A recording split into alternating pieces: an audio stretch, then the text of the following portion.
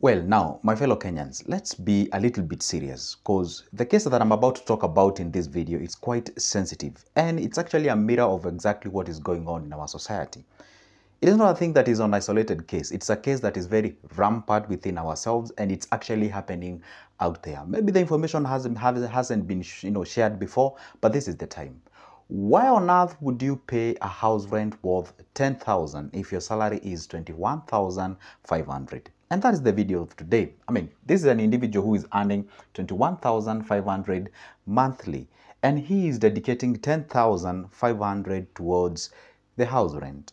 All right. Now, the question is this, honestly speaking, you see, there must be guidance. There must be principles that you're supposed to follow before we actually get our money and paying our rent. There's some factors to be considered before actually taking that money and paying our rent. There's something called budget. There's something called, anyway, let's get to the day's business. Just sit back, relax. Maybe this is the video that you've been looking forward. And today I'm going to reveal to you a secret that you're supposed to use to determine whether you're actually dedicating the right amount of money towards paying your rent, towards your food, towards your savings, towards your emergency fund, towards your sinking fund, and all those kind of things. All right?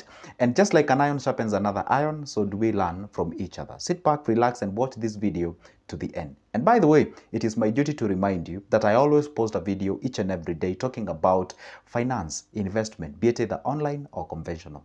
All what you need to do so that you don't miss any of my good videos in future, down below here on your right, there is a small button written subscribe. Hit that magical button and you'll turn on the notification bell and like this video. And by only doing that, you get to be notified whenever I upload a new good video. Yeah, I know you're already like, okay, fine, guy, talk about this, man, talk about, fine, this is the time. All right, let's get to the business. Now, this individual is making 21,000. Let's go step by step. This guy is making 21,000. Salary is making 21,500 monthly. And now he is dedicating, all right, 10,000 towards paying the house rent. That is rent. Now, the question is this. There is a certain rule that I did share with you here some times back. And I said the rule is called 50, 30, 20. All right. What does it mean? It means like half of whatever you earn dedicated towards paying or your day-to-day activities like the food, the what have you, and all those kind of things. All right. Now, the question is this. Forget about the others. The question is this. The rule states that you should not, never ever exceed. You should not exceed or not, over 30% of your total income towards your rent. What does it mean? You are not supposed to pay over 30% of your total income towards your rent. Now, what does it mean? Let's now do the mathematics in a practical way. Now, the guy is making 21,000 at the end of the month. All right. Now, what is the 30% of 21,000? So 30% of 21,500. What does it give you from your end? It's around close to 7,000. Let's give it at around 6,650. Let's just give it around there. That is the maximum amount this guy is supposed to pay for his rent. That is the maximum with reference to 21,000. That is the maximum amount of money this guy is supposed to dedicate towards paying the rent. But now see where he is. He is at 10,000 Kenyan shillings at the end of the month. Now the question is this. This is minus utilities. This is minus utilities. If you were to add utilities here, water, all right. If you were to add things like electricity, all right. This is all about the house. This guy has not eaten. This guy has not entertained himself. This guy has not bought any clothing. This guy probably is not saving and all those kind of things. This is very crazy. If you were to determine that, if you can't get the difference between these two, this is like 3,400. 3,400. This is the amount of money that this guy is exceeding. I did ask the reason as to why he's doing so. He said, hey, he doesn't have much of the responsibilities with him. That's why he's actually dedicating all this amount of money because, and by the way, he told me that this is a bed sitter. It's a very nice place, elegant, everything is considered and what have you. I asked, how old are you? He said, I am 21. And I think I'm okay with this amount of money. And I told him, hey, then why did you call if you're okay? He told me, hey, I'm thinking like I'm making a mistake. Absolutely, you are making a mistake. You're not supposed to dedicate this amount of money. You know what? I told him, hey, guess what? There is a family who is earning that amount of money, your viewers, at the end of the month. The individual has kids. by the way, not even one, but two of them, has the wife, and he pays the rent using the same amount of money. He feeds the kids, and you might be shocked to hear that some of the kids are actually in school, and the guy is able to sustain that amount of money. Honestly speaking, if you're earning 21,000 in Kenya, you're actually falling into the category of the majority of people, the amount of money they earn in a single day. Now, the question is this. If you actually exiting, I know right now you are thinking, hey, what if the guy is saving on the transport? Listen, life is not all about transport and paying the rent and eating and dressing. There is something called progression. There's something called progress. You proceed, you progress in your life, you grow and develop. Meaning that, hey, guess one thing. You are growing old. You should regard this an opportunity. I mean, seriously, not majority of the people, not a lot of people are actually getting a salary of 21,000 at age 21. Some of the people who are watching this video, they already know sometimes it takes time to actually get a job that is paying you a good amount of money. So the point is this, ever in your life, do this. If you want to know whether you're doing the right thing, sit down with a pen and paper. Ask yourself, how much am I earning? All right. And then how much am I paying for my house rent? Let's say you are earning like 40,000 at the end of the month, 40,000. Then you're supposed to pay at most 30% of it. 30% of 40,000 is like 12,000. 12,000 at the end of the month. That is the maximum amount of money they're supposed to pay for your rent.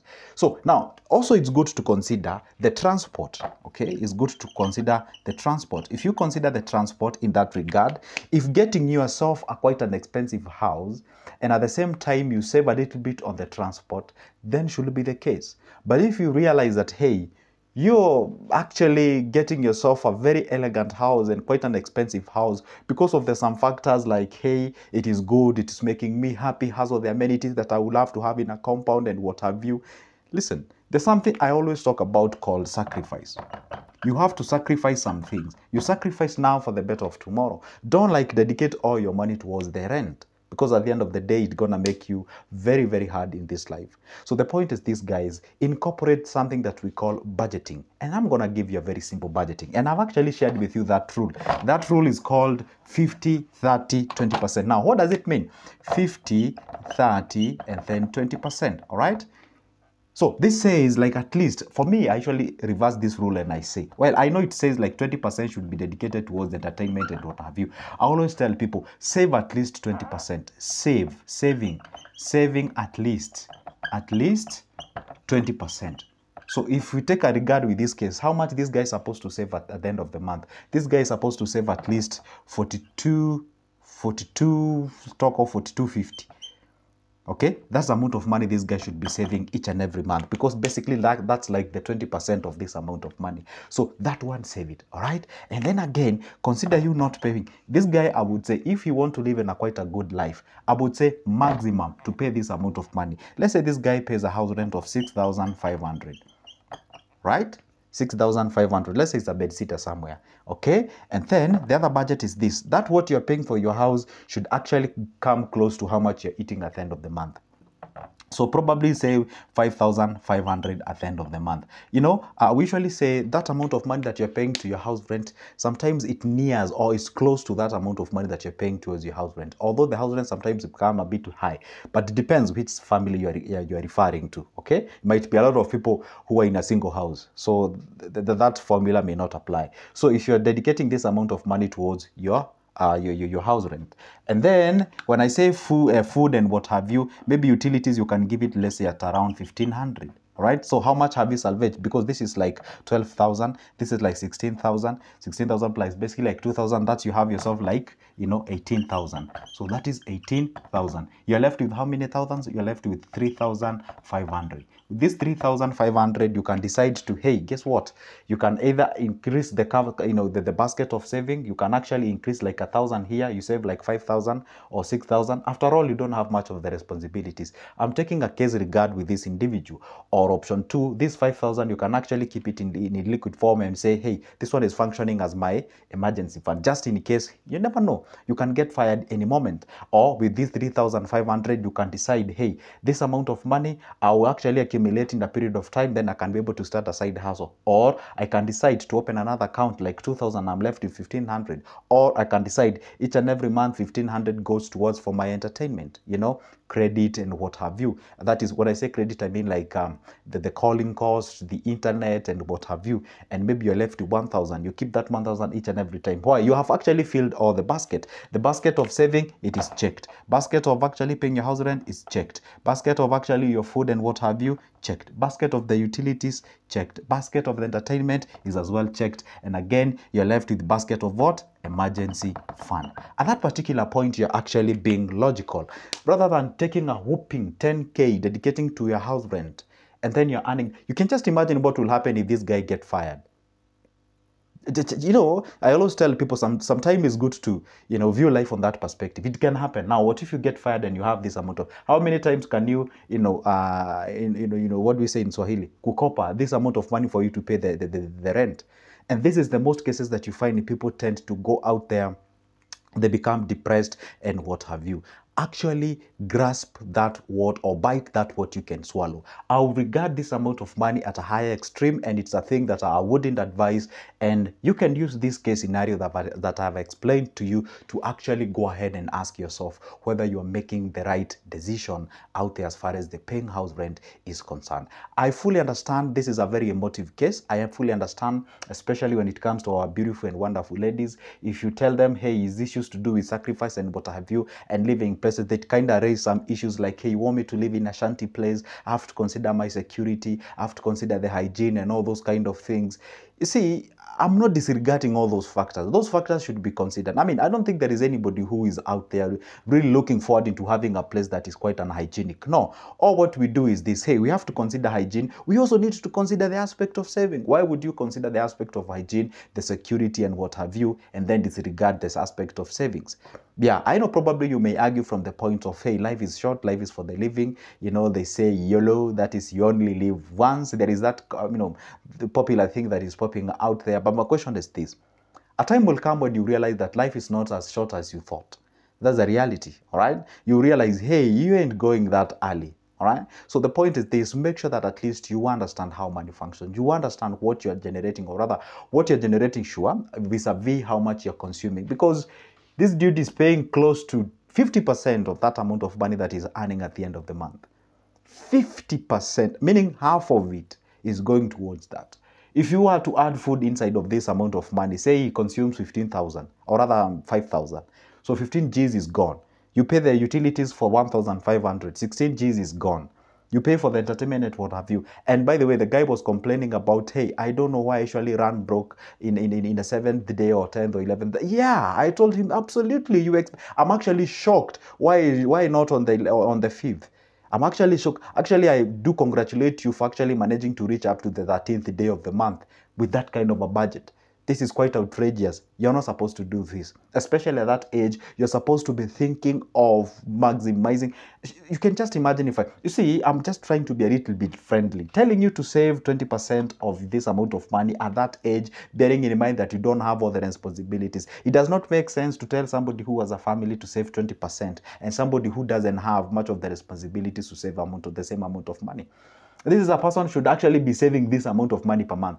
By the way, if I was him, I would be saving these 10 G's and survive on the 11,000. 11,000, I can get myself like 4,500, a place where I can actually be able to live.